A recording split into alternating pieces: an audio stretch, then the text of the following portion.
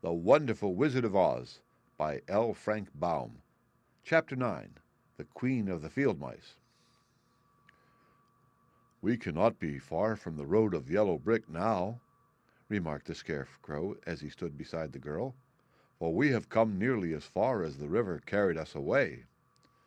The Tin Woodman was about to reply when he heard a low growl, and turning his head, which worked beautifully on hinges, he saw a strange beast come bounding over the grass toward them.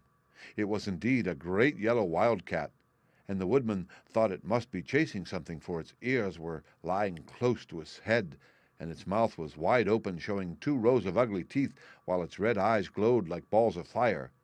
As it came nearer, the Tin Woodman saw that running before the beast was a little gray field mouse, and although he had no heart, he knew it was wrong for the wildcat to try to kill such a pretty, harmless creature. So the Woodman raised his axe, and as the wildcat ran by, he gave it a quick blow that cut the beast's head clean off from its body, and it rolled over at his feet in 2 pieces. The field mouse, now that it was freed from its enemy, stopped short, and coming slowly up to the Woodman, it said in a squeaky little voice, "Oh, thank you! Thank you ever so much for saving my life." "Don't speak of it, I beg you," replied the Woodman.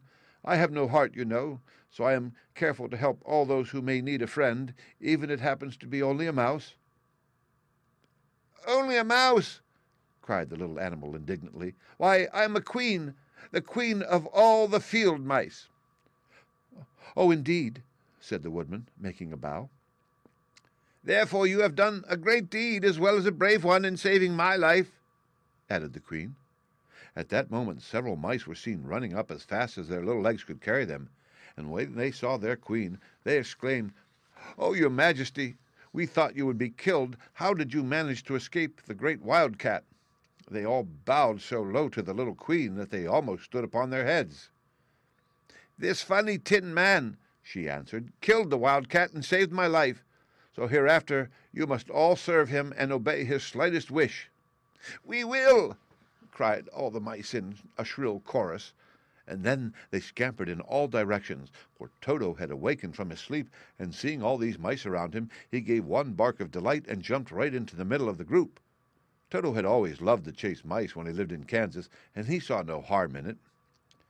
But the Tin Woodman caught the dog in his arms and held him tight while he called to the mice, "Come back! Come back! Toto shall not hurt you."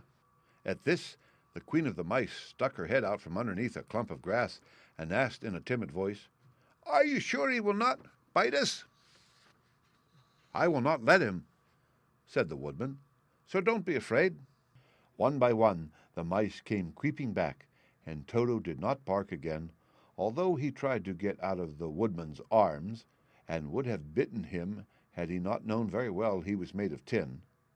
Finally, one of the biggest mice spoke.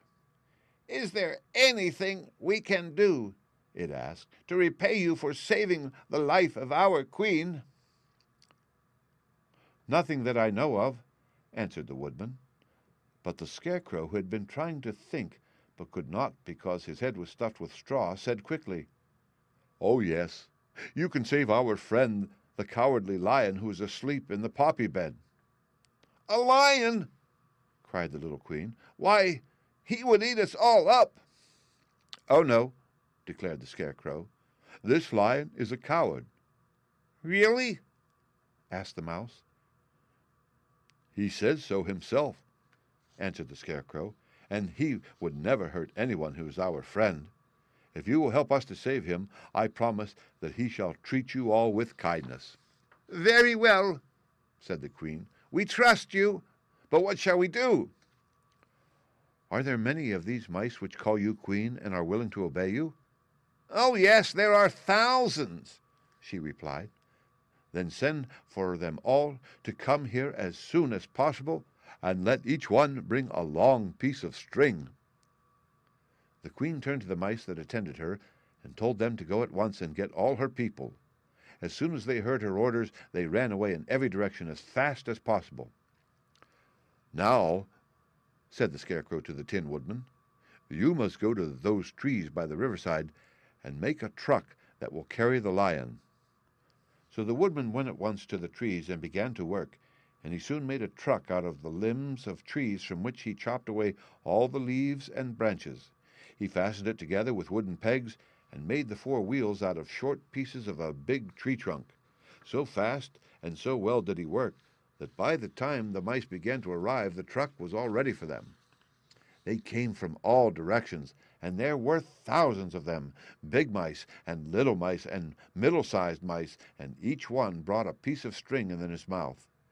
It was about this time that Dorothy woke from her long sleep and opened her eyes.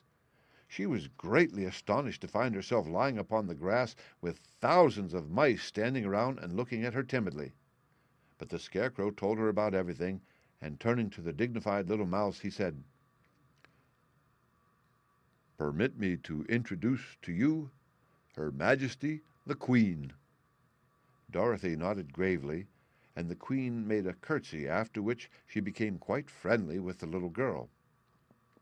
The Scarecrow and the Woodman now began to fasten the mice to the truck, using the strings they had brought. One end of a string was tied around the neck of each mouse, and the other end to the truck. Of course, the truck was 1,000 times bigger than any of the mice who were to draw it, but when all the mice had been harnessed, they were able to pull it quite easily. Even the Scarecrow and the Tin Woodman could sit on it, and were drawn swiftly by their queer little horses to the place where the lion lay asleep. After a great deal of hard work, for the lion was heavy, they managed to get him up on the truck. Then the Queen hurriedly gave her people the order to start, for she feared if the mice stayed among the poppies too long, they also would fall asleep. At first the little creatures, many though they were, could hardly stir the heavily loaded truck, but the Woodman and the Scarecrow both pushed from behind, and they got along better. Soon they rolled the lion out of the poppy bed to the green fields, where he could breathe the sweet, fresh air again instead of the poisonous scent of the flowers. Dorothy came to meet them, and thanked the little mice warmly for saving her companion from death. She had grown so fond of the big lion, she was glad he had been rescued. Then the mice were unharnessed from the truck and scampered away through the grass to their homes. The Queen of the Mice was the last to leave. "If ever you need us again," she said, "come out into the field and call, and we shall hear you and come to your assistance. Goodbye." "Goodbye," they all answered, and away the Queen ran, while Dorothy held Toto tightly, lest he should run after her and frighten her. After this, they sat down beside the lion until he should awaken, and the Scarecrow brought dinner some fruit from a tree near by, which she ate for her dinner. The end.